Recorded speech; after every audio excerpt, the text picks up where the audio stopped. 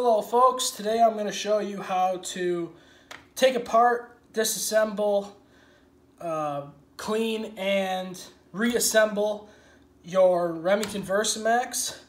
All semi-automatic shotguns like this one here are relatively all the same. They all have the same roughly interior parts, and more importantly, they're the same to take apart. They may look a little differently, but I assure you that it's going to be the same. So if you're watching this and you have a different shotgun other than a Remington Versa Max, fear not, you'll be more than okay to watch this video. So first and foremost, you're going to want to get some Q-tips. Just a handful of Q-tips, 4, 5, or 6, however many you need, depending on how dirty your shotgun is. And a handful of paper towels for later, and a barrel cleaner. This is simply just a wooden, circular wooden stick that I have in the garage, and I attached a paper towel to the end of it. They do make special barrel cleaners to clean barrels of your shotgun. This does the exact same thing, just using what I have. So first, to disassemble your shotgun, you're going to want to take this nut and unscrew it.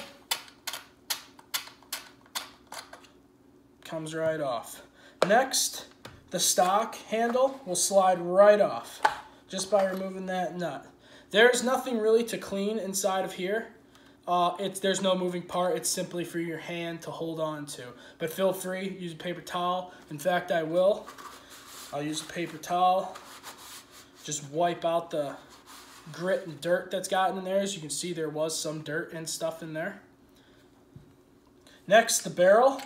The barrel simply pulls right out with that, and I'll show you how to clean the barrel and clean and oil the pistons here as well.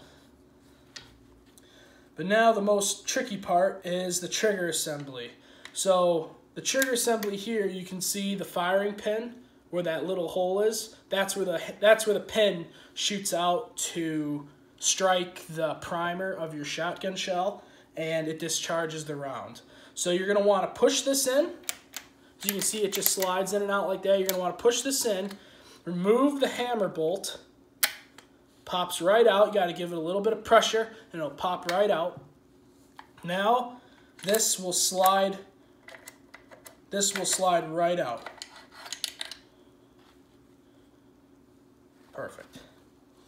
Now that you just have a raw frame here, there's really nothing else that you can do here with this. Sometimes you can take a paper towel and wipe out all the grit and grime and stuff that's just gotten onto the inside. Be very careful not to rip your paper towel on the inside and leave chunks of it floating around, because that can really hurt the performance of your shotgun when you're out in the field hunting birds or whatever you are hunting that day. So that's fine. Set that aside. Next, we're going to go to the trigger assembly. You're going to want to take one of your Q-tips and just pretty much rub this whole thing down. You're just going to want to, just all the little nooks and crannies, take your time. There's no race in this. And you're just going to clean every little piece. Where the bolt hammer goes through, you can even shove the Q-tip through there, pull it back through. As you can see, that was pretty gross inside. Just take it, rub the entire thing down.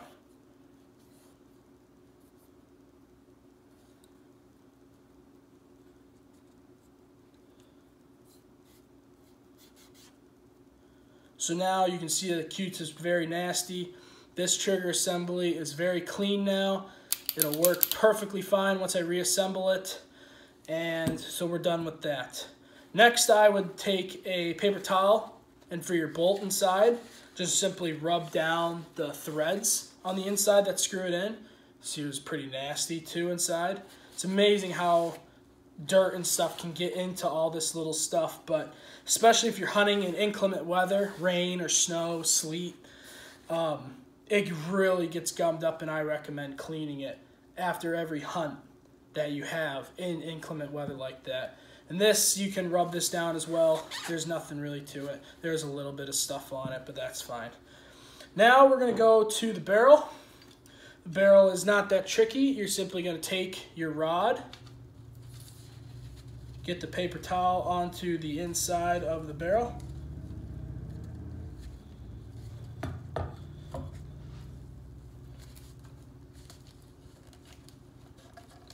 kind of corkscrew it in, and just feed it all the way through until it comes out the other side.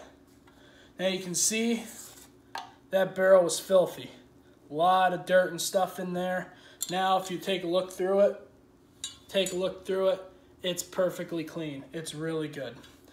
Now we're going to clean the pistons on the inside. The pistons are right here. These two pieces, they slide in and out. They won't come out. So I just like to take a Q-tip and rub all the gunk off of them.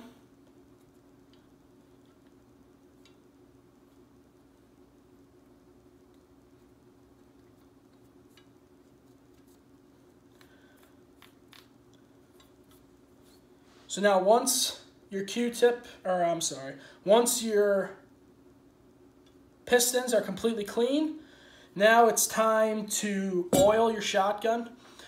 This here is just handyman oil. It is rated for guns and stuff. You can use special gun oil. Just about any kind of oil will work. Motor oil, just this standard household oil. I would not, however, recommend using food-based oils like canola oil, vegetable oil, olive oil, stuff like that. So what you're going to take first is your trigger assembly here. And you can see there's a lot of moving parts on it. You're going to simply drop a drop down the firing pin hole. Just a drop, that's all you need. And then in here, that sliding section as well, you're going to want to put a few drops down in there. Work it in a little bit. Just click it back and forth. Few drops around the neck of it. And then what you're going to want to do is just take a Q-tip and kind of spread it around. And this oil will actually pick up any other little dirt particles that were on there, and it will come up onto your Q-tip as well. So I like to oil this whole thing down, get it real nice and clean. Rub it down with some oil. Now that is clean. Now what you can do, you can just drop oil straight onto the pistons. That's fine. I prefer to put the oil on a Q-tip, and from there I like to rub it on. It doesn't waste as much oil, and you don't create nearly as much of a mess doing it as well. So rub these pistons down.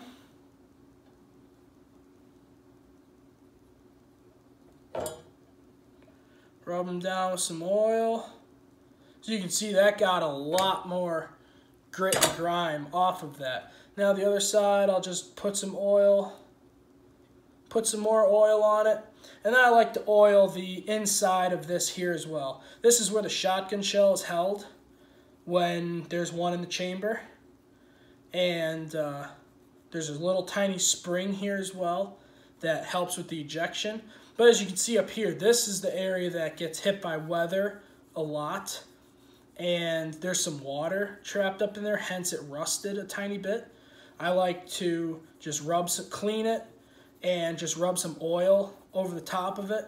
Oil will help it prevent it from rusting even farther. So you can see there's a little orange tint to it, a little bit of rust that was left on it. So now, with another Q-tip, I like to oil the threads on the inside of this as well. It just helps with taking it on and off. It's a lot easier. So you just rub some oil on those threads. Makes for disassembling this shotgun a lot easier, especially if you have to do it out in the field. So now your shotgun is all clean and it's ready to be reassembled. So first that has to go back in is the trigger assembly. Simply will slide right into place. And then your hammer bolt, you're going to want to push this in again. Push it in. And it'll click into place just like that. Now you're going to want to slide it back and lock it it's locked. It won't slide forward into the lock position. You're going to put your barrel back on. The holes it'll line right up, and it'll slide simply right back in. So you can see that fits snug right to the top. And from there, you put your handle stock, your hand grip stock back on. It's a little bit difficult, takes a little bit of finagling to do.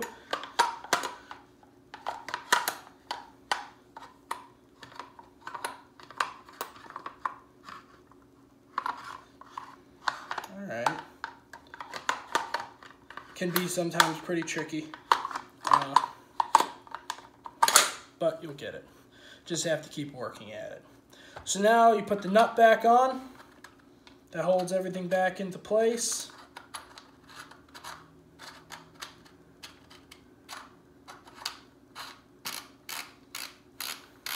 You do not want to over tighten this nut at all, especially if you have to disassemble your gun in the field. You just want to tighten it down with your hand as much as possible. And you definitely do not want to tighten it down with a wrench at all.